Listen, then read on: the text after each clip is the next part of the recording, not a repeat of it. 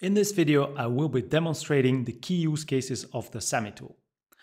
I will focus mainly on SAM and DRP models. Any other models you might see in the tool are currently considered to be beta or for demo purposes only. So let's first log in to the tool. And once you're logged in, let's go to the scopes.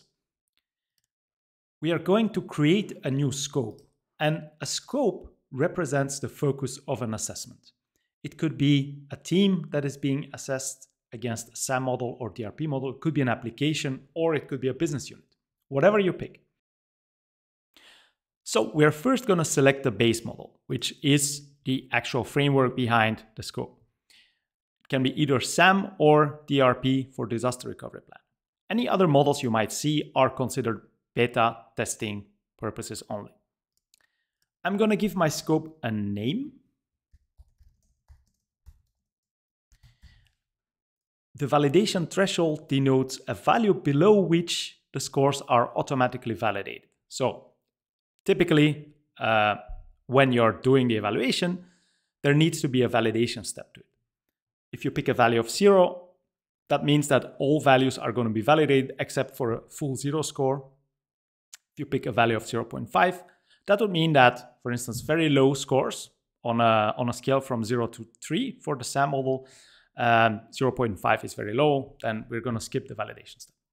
I'm going to pick a value of -1, which means that even 0 values are going to need a validation. Now, I'm going to skip the description part, and finally you need to select which teams will get access to this scope. By default, you don't want to give everyone access to the scope. So I'm going to select the Codific Tech team.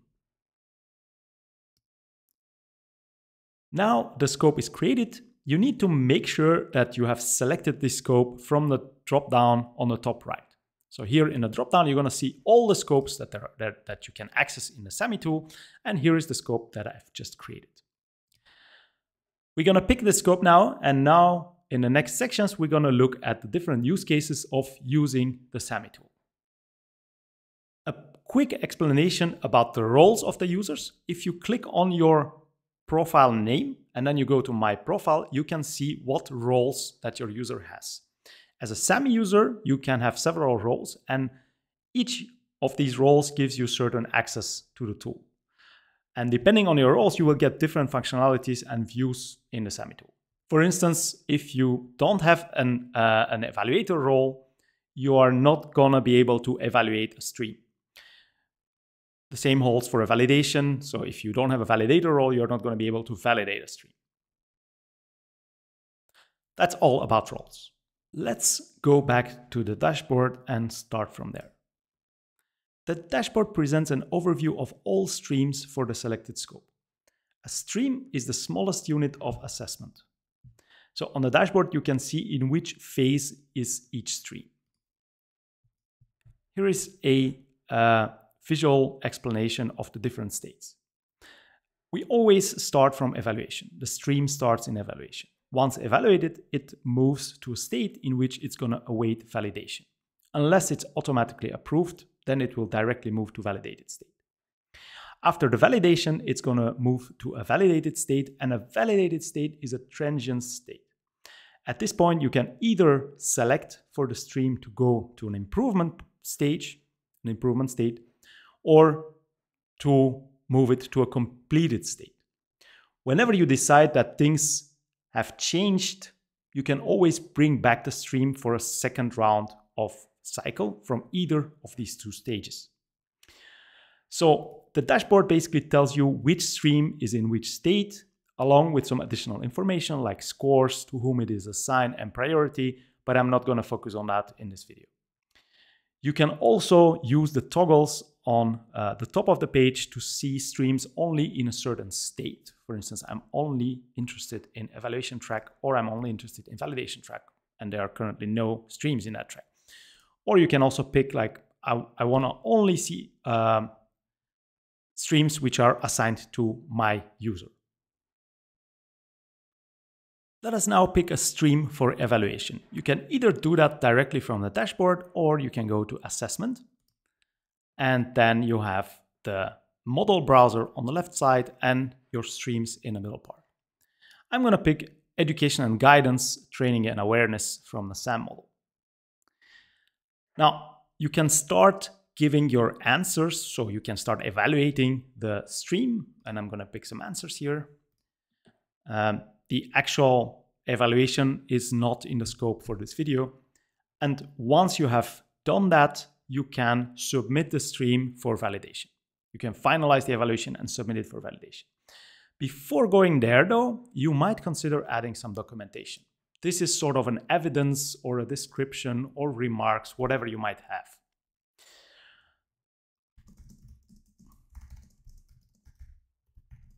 Once you are done, you can also attach files or links to external resources. You can hit save, and then you can submit it to validation. If you forget this step, the stream will stay in the evaluation state.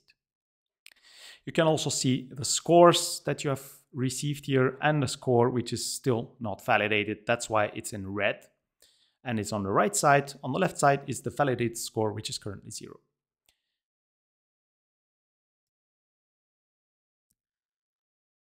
Final interesting feature for the evaluation part is that you can still go back to the evaluation tab, and then you can retrack your submission.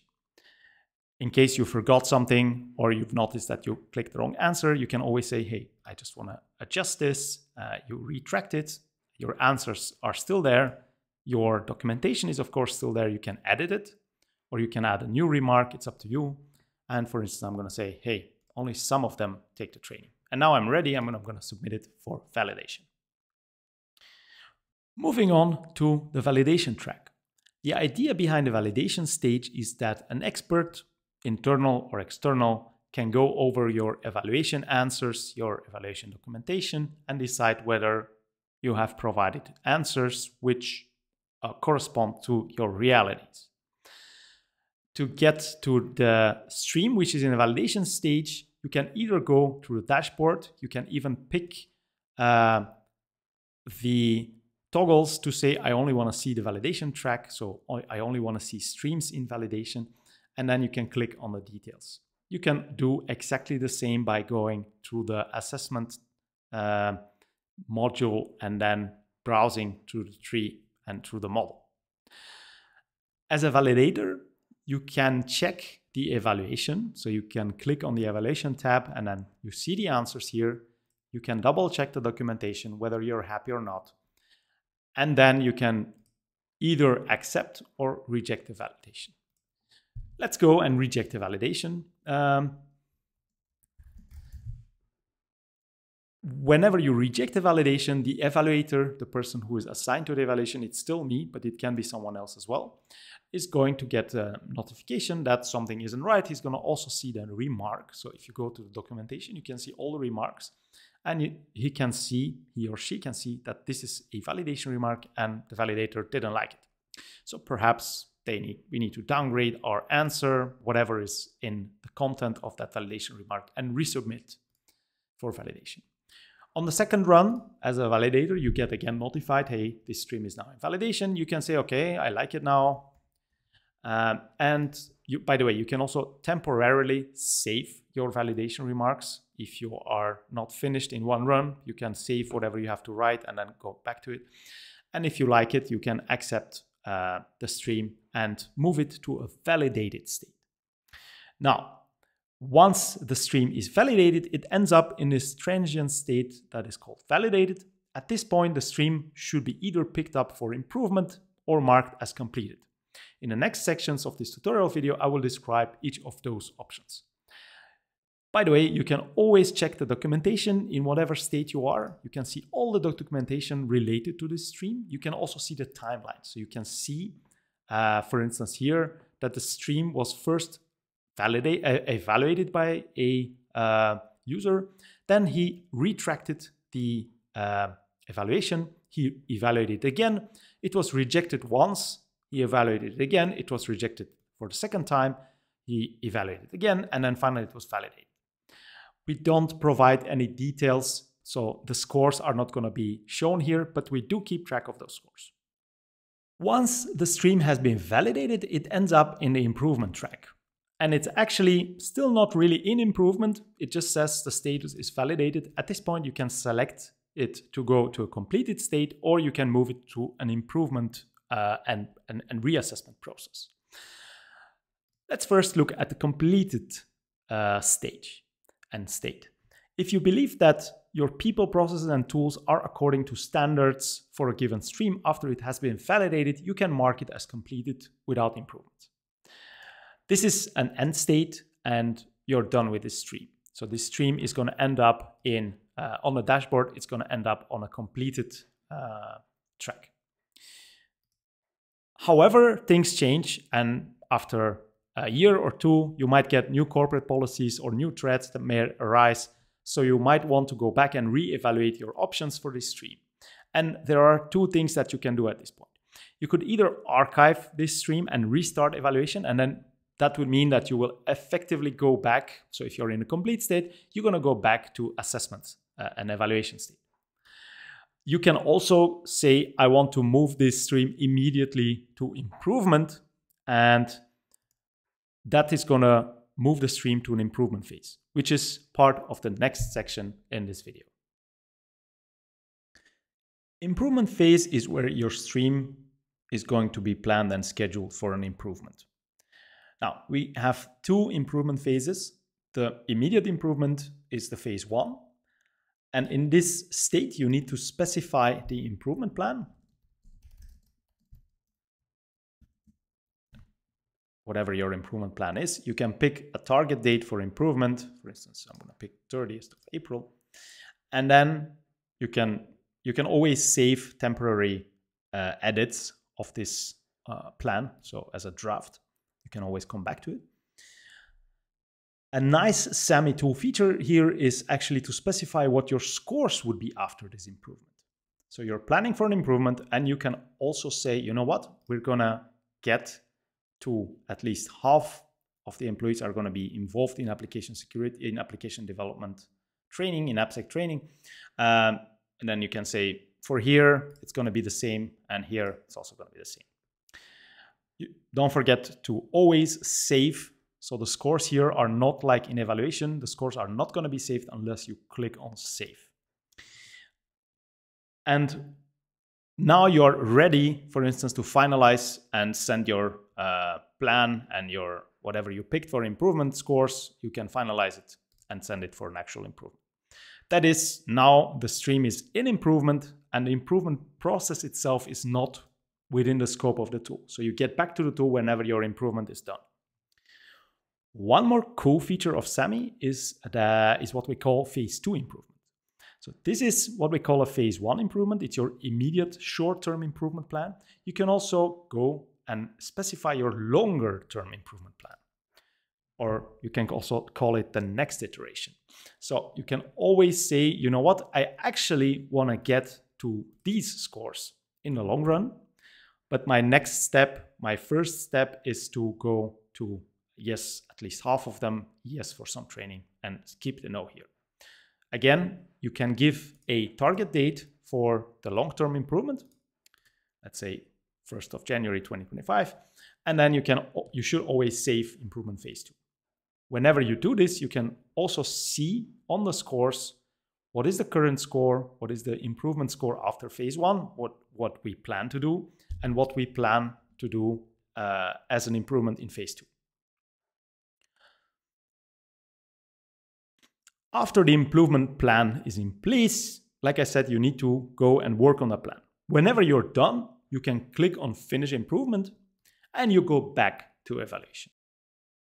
So the cycle goes on again here, like I've demonstrated in this schematics. After improvement, you go back to evaluation, and then you run through the same process. So if you have improved your scores, you need to go to the evaluation state. Final words here. In evaluation, you can immediately see some additional icons here on the buttons. You can also see some buttons are already pre-selected. So we're going to automatically pick the answers that you gave during the last evaluation cycle to make your life easy. On top of that, we're also going to show an icon that says this was your previously selected answer. So in case you say, change your answer here and you pick different answers, you can always see, okay, this was my answer that I gave during the last evaluations cycle. You can also see the answer that was picked for improvement phase 1, and you can also see the answer that was picked for improvement phase 2 along with its target date. You can also see a star here. The star means that this is an externally evaluated answer, and we assume that these external evaluators are, like the name suggests, external experts who are going to be very, very strict and very objective on evaluation part. In the last part of this video, I'd like to talk about target posture and target scores. As a manager, you can specify a long-term target for one or more scores. The target represents where each team or business unit needs to get eventually. This is sort of a corporate baseline. Picking the right answers for the target posture is something I'm not going to talk about in this video. Let's assume that you know exactly where teams need to be based on their risk appetite. Now, let's go to target postures, and this is, for instance, the target posture that we have set up for Codific. You can always add new target postures. I'm going to, for instance, do that, and I'm going to, for target postures, again, you have to pick the base model, and I'm going to say, hey, this is our target posture for mobile apps. Once you have added the target posture, you should, if you want to start modifying it and completing it, you can pick this play button here, and then you go back to something that really pretty much looks like an evaluation. Well, it is an evaluation. As you can see, we do not have the validation and improvement stages here because this is a target posture. And then you can start clicking on the answers that you believe that should be the target for the given scopes. I'll talk about that in a second. So let's say we pick these answers. So these answers are where all scopes that should comply with this target posture should be. In addition to the answers, you can also add some reference documentation. And the reference documentation could be a link to corporate standards, for instance. It can also be an explanation of how the teams are supposed to get here. It could be like more verbose description of what you really need to do to comply with this activity or to get to that maturity level. Whenever you click save, all this stuff is saved, and then you can go and fill out the whole target posture stream by stream. I'm not going to do that. I'm going to go to the scopes back. Now, in the scopes, you can see for each scope there is a target posture. It can be empty, but for instance, this one has a Codific baseline web as a target posture. And let's say for the one that I've created, the assessment, we can pick the mobile apps target posture. I'm going to use this one because there's more data in it. So I'm going to switch to this scope. And in this scope, because it has a target posture, you're going to notice an additional icon on the answer whenever you go to evaluation. So there's going to be this yellow icon, which is the bullseye, which says, this is your target answer. This is where you should be. And like I said, you can have multiple target postures, which you assign then to scopes.